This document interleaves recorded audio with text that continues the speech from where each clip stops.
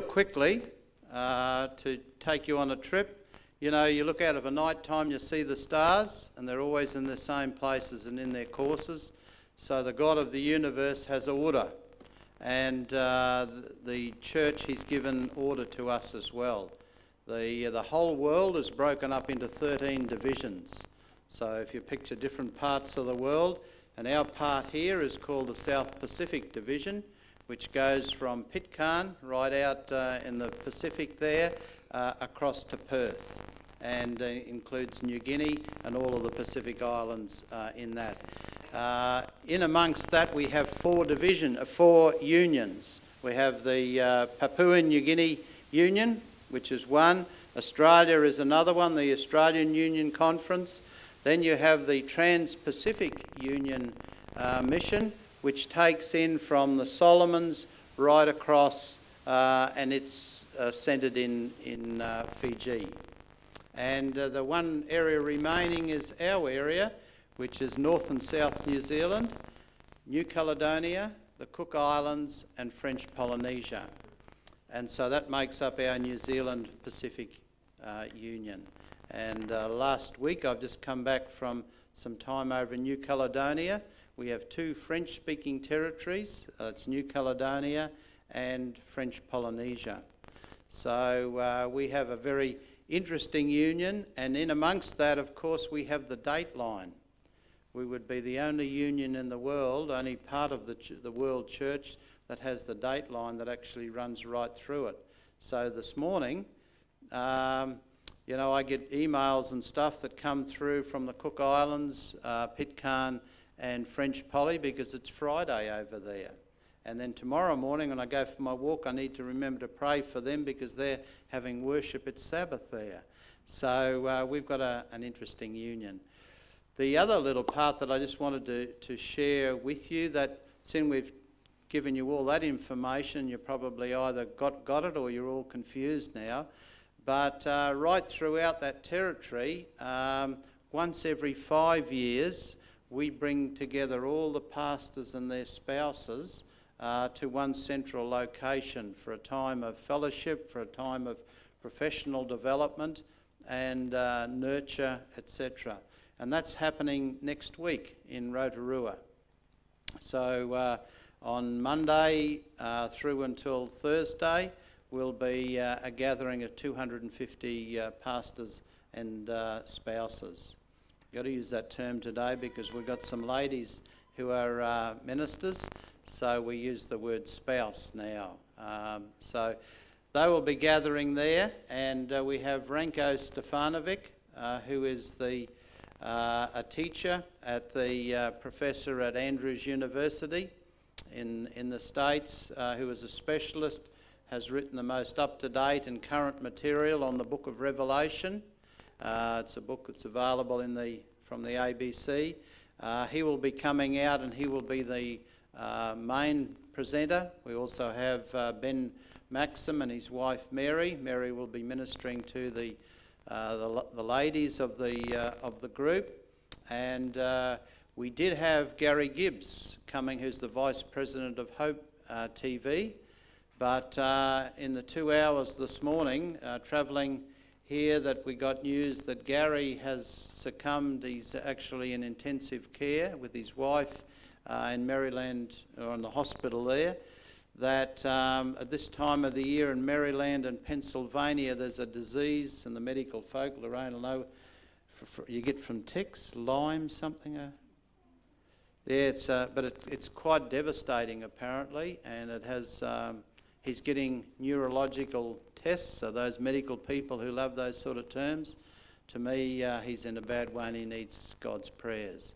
So they're unable to come, and then within 2 hours this morning, Brad Thorpe, who's the president of Hope TV, has rearranged his program, cancelled some things, booked an airfare, and he is coming to take Gary's place. So we will still have him there. So yeah, we just need to remember Gary and his wife. Both of them have succumbed to this illness, which they get from ticks at this time of the year, which is they're entering into their spring there now. So this morning. When I was about somewhere in the 10, 11 years of age category, my older brother, I got a brother who's 4 years older and a sister who's almost 4 years younger. We were out on the farm and dairy farm on the Darling Downs there in Queensland, and yeah, he went off to high school and that necessitated he needed to go into town and to board there, and so I became the big boy on the farm, and it was my lot at the weekends to be able to go down and take the horse, and we're having quite a dry spell, and a bit like what they've been through in the Waikato, and we'd put the cows out in the long paddock. And so once they got out there and got going on some feed, the heads would go down. So I went down this day and just found a little gully and was lying back in the gully, and I'd undone one of the reins and just wrapped it around my foot, and the horse was feeding, and looking up at the clouds. And probably in our world today, I can see some smiles, but you don't get much time to look at the clouds today. But there I was, this young guy, all on his own, and looking up and watching the clouds. And you know how just on a normal sort of a day, clouds will be there, and little bits will come and join them, and then they tend to break away. Well, I need to back up just at this stage and share something else, because my grandmother, my mum's mum, had been with us on the farm for quite a long time, and as long as I can ever remember of Grandma, and my memory isn't all that crash hot these days, but she was not very well. She used to very keen on the garden. She was a German lady, and so what she basically grew in the garden, that's what we ate on the table. And some of you have grew up that way as well. So what the cows produced and the garden produced, plus a vela here and there, that was our lifestyle. But as I got a little bit older, you know, Grandma was confined to a bed, and there was no rest homes or whatever of that nature out where we were. And then it got to the stage I used to go and see her before I'd go off to school of a morning on the old truck, and then Mum said that it wasn't possible for me to see Grandma. And you know, you've got to realise it was a different world. Today, you know, children have access and all of that stuff, but back in those days, in the understanding and the culture of my parents, that death and children and sickness and children, just they were kept way apart. So I didn't see Grandma the last couple of weeks of her life, and she was, I guess, to me, you know, that stable person. She always had time for you. Learned a lot from Grandma, besides pinching the little cauliflower heads before they were due out of the garden. But so in my mind, I wondered where Grandma had gone as a young child. The day of the funeral, one of the neighbours, Roy Hanrahan, came over and helped us milk that afternoon. And so, yeah, it just sort of cut off from seeing her to not seeing her. And so in my little mind, and I didn't have the privilege of being in a Christian home and going to Sabbath school or those things, so in my mind, I wondered what had happened to Grandma. And you didn't talk about those sort of things, so it was there, I guess, bubbling away there somewhere. And here I was looking up and watching this cloud come together. 10-year-old boy lost in his thoughts. And you know, just as this cloud formed, and then it just started dispersing, little bits, and it went away, and it was gone. And the most horrible thought came into my mind, is that what's happened to Grandma? Is that what's going to happen to me? And you know, I'm getting a chill right now going down my spine. It's the most horrible thing. And I just whipped down the blind of my thinking on that altogether, jumped up, connected back up and hop on the horse and went and did something else. And you know, it was 20 years before that blind lifted up again. And what I want to share with you this morning is what I wish I would have known then as a young fellow. What have we got to do to get there? It is. Got to do nothing. Isn't that fantastic? So basically this morning, you're at a drive-in. You're at a drive-in Bible show, because most of what I've got is on the screen this morning. It's a concentration on our God. And so let's read what is there.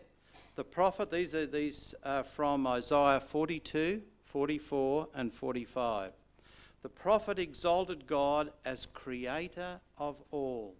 His message to the cities of Judah was, "Behold your God. Thus saith God the Lord, He that created the heavens and stretched them out, He that spread forth the earth and that which cometh out of it, I am the Lord that maketh all things. I form the light and I create darkness. I have made the earth and created man upon it. I, even my hands, God says, have stretched out the heavens, and all their host have I commanded." You know, we live in an incredible world as a people. And, you know, I think of those people who lived in the time of Isaiah or Jeremiah or one of those prophets. And to have that person living there and to be giving us counsel from God. And, you know, we as a people have been specially blessed by the insight that Ellen White has brought to us as a people. And I just want to share 2 slides of a statement, because this is worth $1 million of anybody's money. Satan will manufacture his diversions that men may not think about God. The world, filled with sport and pleasure-loving, is always thirsting for some new interest. And how little time and thought are given to the Creator of the heavens and the earth. God calls upon his creatures to turn their attention from the confusion and the perplexity around them. This is written, you know, last century, way back. We think today, you know, that things are, you know, we've got a whole lot on our plate. But back then, from the confusion and perplexity all around them, and admire his handiwork. The heavenly bodies are worthy of contemplation. God has made them for the benefit of man. Did you get that? The creation of those heavenly bodies are there for the benefit of man. And as we study his works, angels of God will be by our side to enlighten our minds and guard them from satanic deception. As you look at the wonderful things God's hand has made, let your proud, foolish hearts feel its dependence and inferiority. As you consider these things, you will have a sense of God's condescension. That word we talked about in our Sabbath school lesson today. So I want to take us on a journey, a little bit of a journey this morning, and I most certainly don't profess to be an expert in the area of where we're going. Just like we said in our Sabbath school class, I'm a simple farm boy, and if it gets any more difficult than that, I won't be able to share it with you. But I think we need to be able to understand it at that level, because that's where our God came down to. He came down here. The creator of this world came down and walked here among men so that we would understand. He came to reveal God to us. That is just a little simple illustration of our solar system. And so let's have a bit of a look at it individually. The sun. You know, without the sun, well, there would be no life. The sun is the star that belongs to the earth, and the distance from us to the sun is 150 million kilometres. I'm going to use some figures this morning that we probably only usually identify with the debt of America. They're huge. And, you know, when we get a lot of noughts on the end of stuff, we get millions and billions and then trillions and so forth. We lose a bit of sight of reality. But just try to journey along with me. The sun is a massive, huge gas ball. On its surface, the temperature is 6,000 degrees centigrade.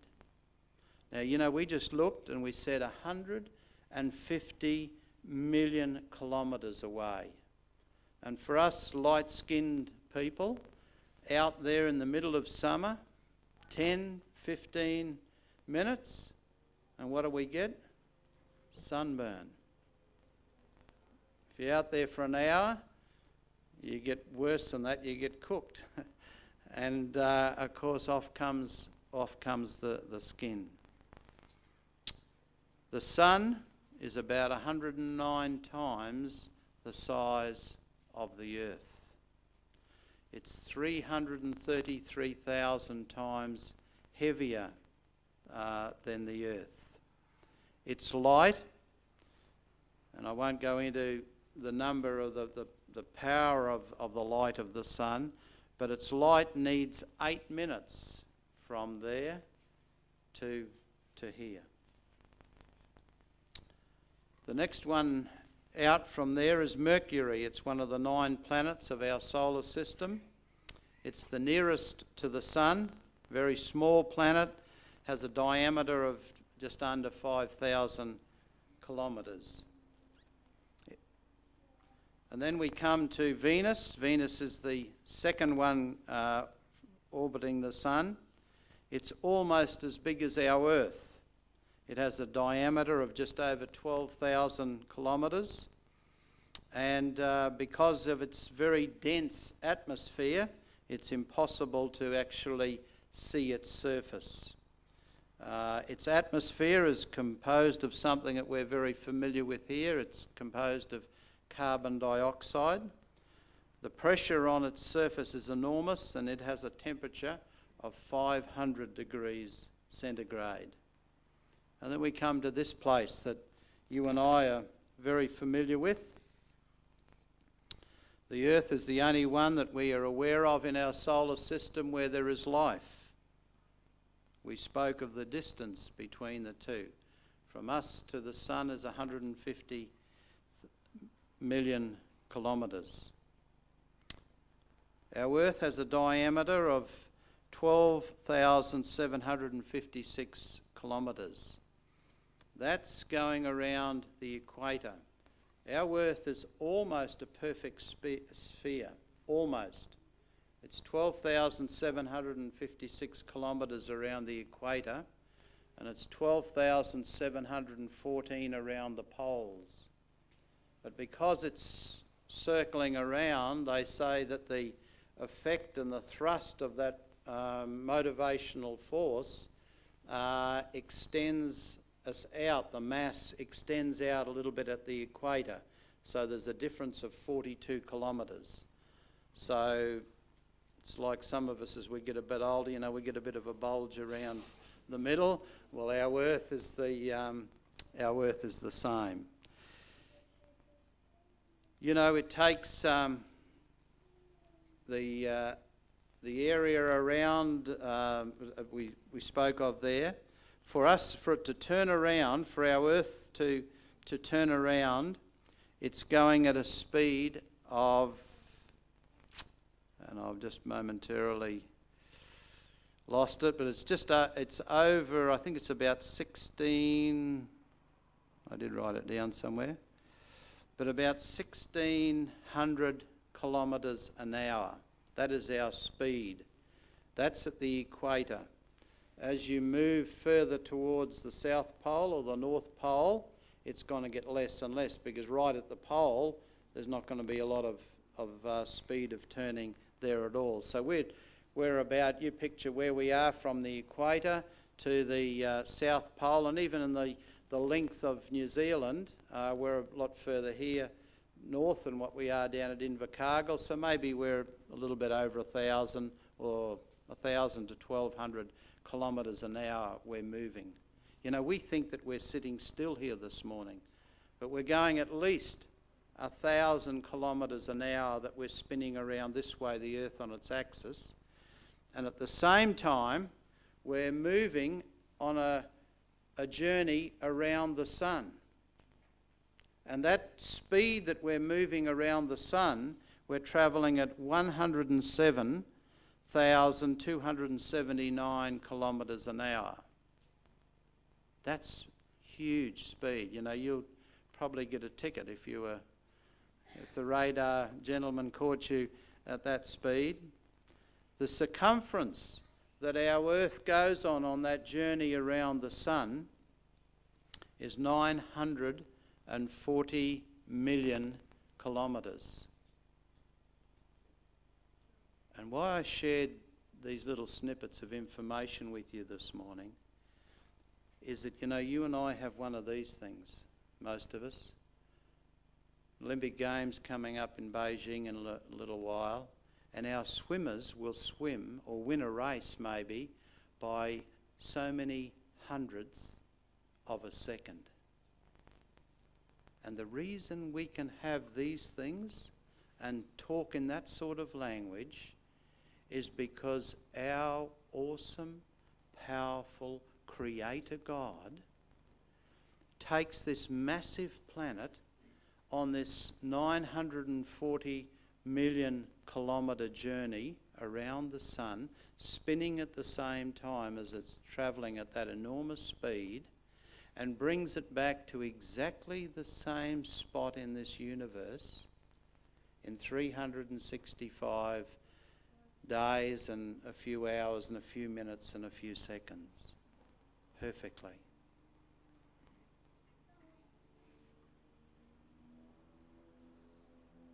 A little 10-year-old boy would have loved to have had a snippet of that all those years ago.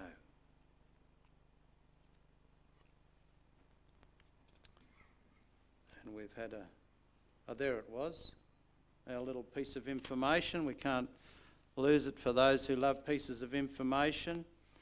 It's turning on its axis at approximately 1,674 kilometres an hour. The next place that we come to is Mars. It's a rather small planet, a diameter of about half the size of our Earth, and it has a cold surface, minus 23 degrees centigrade. Then we come to Jupiter. It's the biggest planet of our solar system, and its diameter is approximately 11 times the size of Earth. Then we come to Saturn, and it's the one that's got the rings around it, has about 24 satellites rotating around it. It is the second biggest planet of our solar system. The next one out is Uranus. It is 2,869 million kilometres away from the sun. Quite a distance out. About 4 times the size of our Earth. The next one is Neptune, and we're getting smaller now. It's about 4 times Earth's size. And the last one, Pluto, is a very small and a very cold planet. It has a diameter of 2,400 kilometres. So a quick little journey there through our solar system. But let's have a look now, because if you're like me, you may be a visual, and it's a lot easier seeing things than hearing about things. So we spoke of Pluto. So there's Pluto, Mercury, Mars, Venus and Earth. That's in their approximate sizes. So you got that picture in your mind? Okay, when we spoke about how much bigger they were, there's Pluto, there's Earth, and there's Jupiter. Quite huge in comparison. So lock that into number 2 in your brain. And then we come to the Sun. And there we've got Pluto, Earth. We've got to identify it. There was Jupiter that appeared to be so huge and compared with the Sun. But beyond our Sun, it's a huge, massive universe out there. Because there's the next stage and you can see the Sun. And we had that in our mind as how big it was. And we look out towards Arcturus. So grab that one.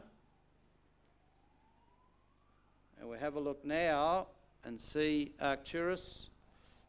Third one along on the left from the bottom. And we come up through Betelgeuse and Antares. God keeps them all functioning in place. Antares is the 15th brightest star that we know of in the sky. It is more than 1,000 light years away. And I mentioned to you before, we need to keep things very simple. So in case you're wondering how far a light year is, just to make it real easy, it's 9 plus all of that stuff. Okay, some of these bright boys sitting in row number 2 here. You'll be able to tell me afterwards how big that is. When Dad's bank account gets half that size, you won't need to ever have to work, hopefully. That's how far away it is. And the next photo that we have is a real challenge for our mind because we're going right out there now. This is from the Hubble telescope is a picture of the ultra deep field infrared view of countless entire galaxies these are, and they're described as billions of light years away. So you saw that number before that took up the whole screen. These, you can multiply that by at least 1 billion, and that's what it looks like. These are entire galaxies. And when we read there before, we're told that we need to study the things to understand the mighty power of our Creator God. Statement from the book Adventist Home. When we look on the glories of the heavens, now scanned afar through the telescope, when, the blight of sin removed, the whole earth shall appear in the beauty of the Lord our God, what a field will be opened to our study. You know, when the effect of sin on our human minds and our ability is taken away, what a field will be available for us. To whom, Isaiah says, to whom will you compare me? Or who is my equal, says the Holy One. We spoke in our Sabbath school class about, you know, the worship of idols, of things made of the things that God has created. Lift your eyes and look to the heavens, he says. Who created all these? He who brings out the starry hosts one by one and calls them each by name.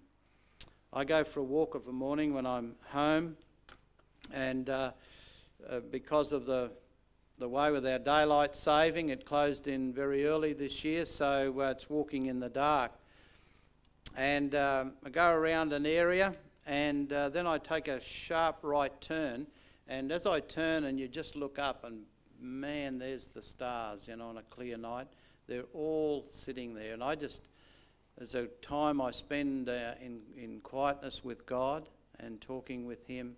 And you know, this text jumps out at me when I come and I just see that not one of them is missing, Why? Because of his great power and mighty strength. We, my friends, understand not even the tiniest tissue paper that you could put between our fingers of the knowledge and the wisdom and the power of our God, that this is sustained in place.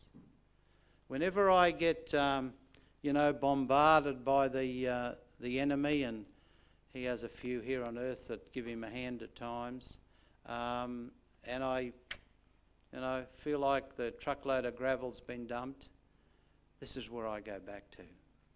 This is where I find the strength of my God. This is his world, and he's given us the privilege. He says these things are created for our benefit, that we might see them and might acknowledge who he is. And you know that picture we saw before, all of those galaxies? Well, they zeroed in on the darkest spot, the tiniest, darkest spot that they could find, and tweaked it up and went into there, and this is what they found. So even the darkest spot where it appeared to be nothing, when they intensified the vision of it, there was still more there to be seen. For this is what the Lord says, he who created the heavens, he is God.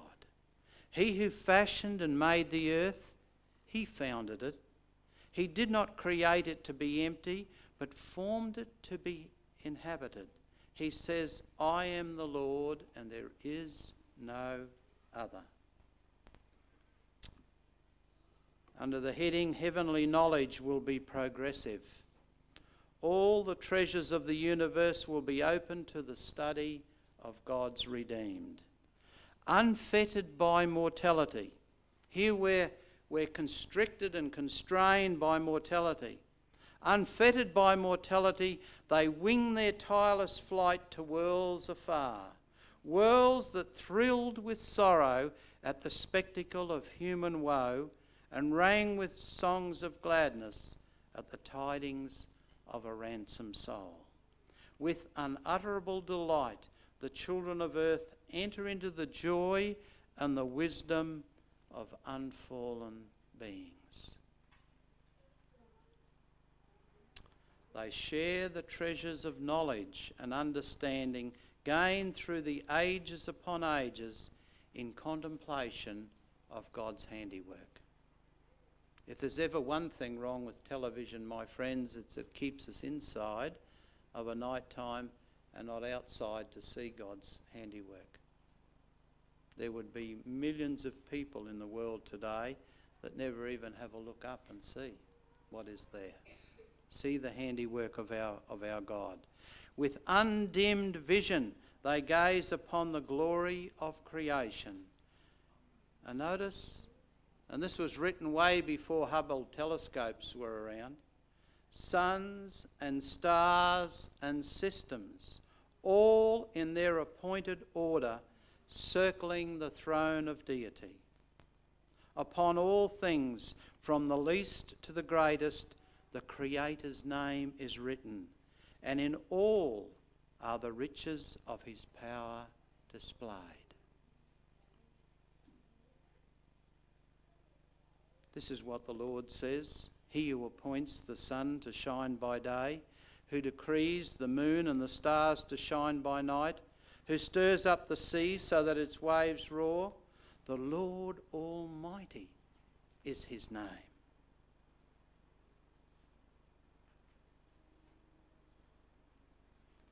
Job. Listen to this, Job. Stop and consider God's wonders. Do you know how God controls the clouds and makes his lightning flash? Do you know how the clouds hang poised? There was a little 10-year-old boy that struggled to know how the clouds hung poised. Those wonders of him who is perfect in knowledge. You who swelter in your clothes when the land lies hushed under the south wind. Another little peek through the telescope. From the book Christian Courage, page 49. The precious gems of light studding the heavens to make the night beautiful, the exhaustless riches of the sunlight, the solemn glories of the moon, the winter's cold, the summer's heat, the changing, recurring seasons, in perfect order and harmony, controlled by infinite power. Here are subjects which call for deep thought, for the stretch of the imagination. The psalmist says, O Lord, our Lord, how excellent is your name in all the earth. Who have set your glory above the heavens? When I consider your heavens, the work of your fingers, the moon and the stars, which you have ordained. No wonder those patriarchs of long ago could come out from their tent and look up and commune with God. All his power was there displayed. Every night he put on the greatest television show ever. As we look at some of those nebulas. The heavens declare the glory of God, and the firmament show his handiwork. Day unto day utters speech, and night unto night reveals knowledge. There is no speech nor language where their voice is not heard. Their line has gone out through all the earth, and their words to the end of the world. In them he has set a tabernacle for the sun, which is like a bridegroom coming out of his chamber, and rejoices like a strong man to run its race. Don't you love the language, that these people tried to describe? Without the telescopes, without all the information, if we could put it that way, that we have today. This is how it appeared. The sun coming out, which is like a bridegroom coming out of his chamber, and rejoices like a strong man ready to run his race. We talk about, the sun coming up in the morning. Sun's coming and going nowhere, is it? We've turned around. The sun's still on track. I'm pleased the sun doesn't come up and go down, because God's got us turning perfectly by his mighty, unseen hand. Then there is nothing hidden from its heat. It's all there for us to see. It leads us to praise. Praise the Lord. Praise the Lord from the heavens. Praise him in the heights. Praise him, all his angels. Praise him, all his hosts. Praise him, sun and moon. Praise him, all you stars of light. Praise him, you heavens of heavens, and you waters above the heavens. Let them praise the name of the Lord, for he commanded, and they were created.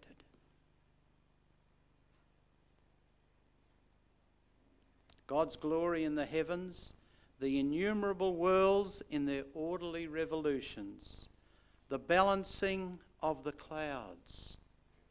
Job 37:16.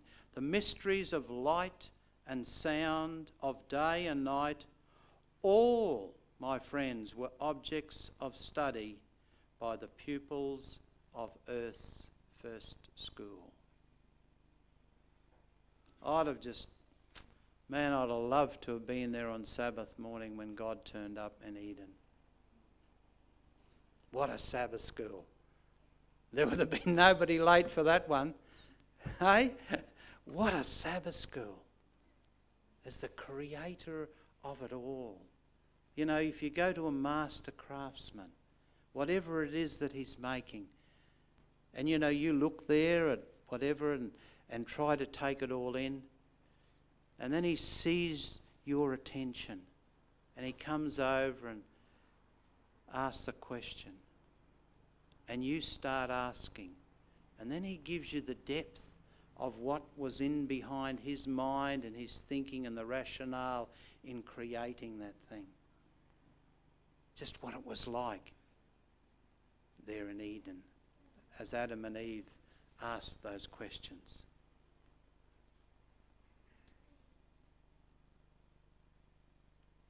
Of the Creator and the Sabbath, the subheading there in Christian Courage. Who gives us the sunshine which makes the earth bring forth and bear? And who the fruitful showers?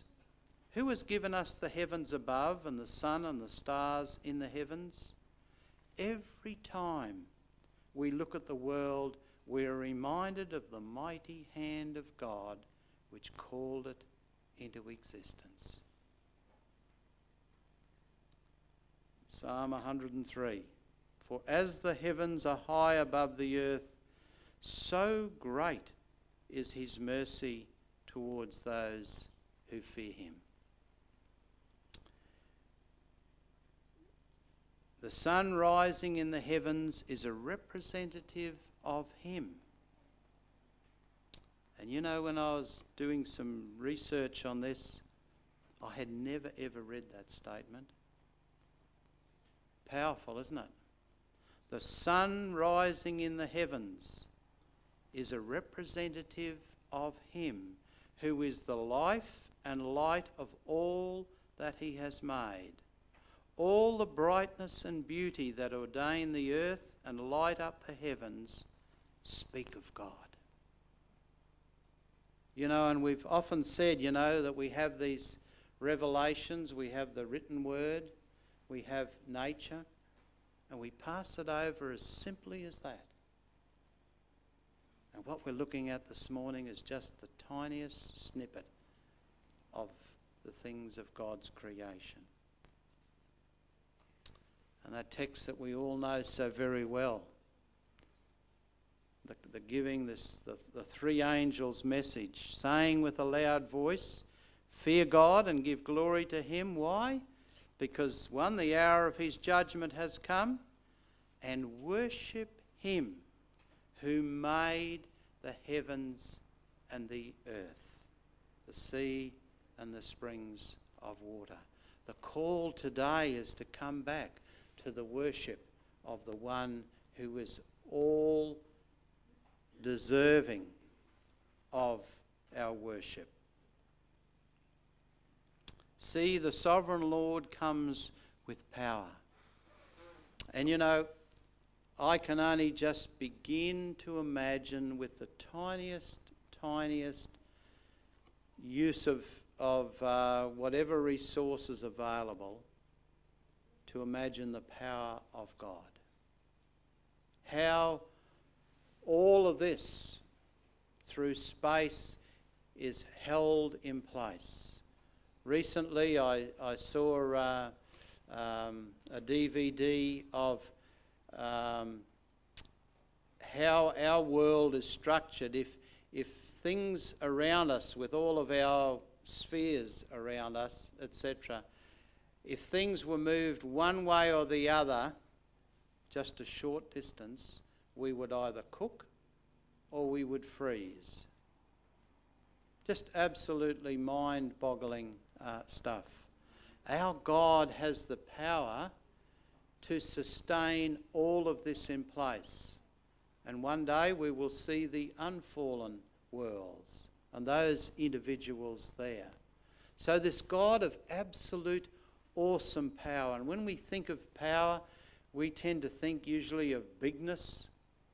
You know, the V8's better than the V4, you know, all of that, the boys that have got a bit of a, you know, love the scent of a bit of avgas going through the V8. Bit more power coming on, but we tend to think of it, you know, the big trucks that are out at the mines, you know, huge stuff. Stand beside a wheel and you're looking at the, you know, the bottom nut on the hub. But when I contemplate my God, and I think of this person who has all of this ability at his disposal, and it tells us that his arm rules for him, here's this power being extended, and his reward is with him when he comes. I think of the God who our brother shared with us in Sabbath school this morning, who's interested in the life of one of those children on the streets there in Cambodia. One of those little girls who's being molested and abused. Just one of those is so precious to him. To the God who has all might and all power at his disposal is the God who tends his flock like a shepherd. He gathers the lambs in his arms and carries them close to his heart. And you know, we love these sort of imagery, and you'll see the pictures and you'll see the white fluffy lamb, and you know, the shepherd holding it here or around his neck there. But you know, reality is that lambs and sheep are not nice, cuddly, fluffy things. They're only like that when they're dead. In reality, when they're alive, I'll just say they're smelly. That tells us so much more about the shepherd though, doesn't it? I've picked a few of them up. And you know, you get home and your wife says, "Where have you been?" You know, clothes get hung out in the back veranda. But this is our shepherd. The God of all power and all might is so interested that he takes one of these right to his heart. He gently leads those that have young.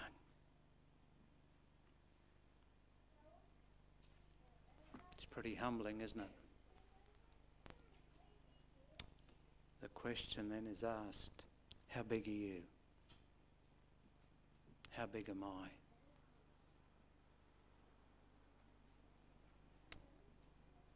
When we get too big to kneel at the foot of the cross, we've lost the plot. When you consider, and I hope you take away with you, this coming week when somebody upsets you. This morning, guy in a little red car zoomed in and just missed the front of my car by tissue paper stuff. And you could just see the guy was angry, upset, who knows what had started his day, but he flew up past other cars, and I was sitting about 100, and yeah, people upset you in the world, you know. But when you bring it all into context, it really doesn't mean a lot, does it? May God bless you this coming week.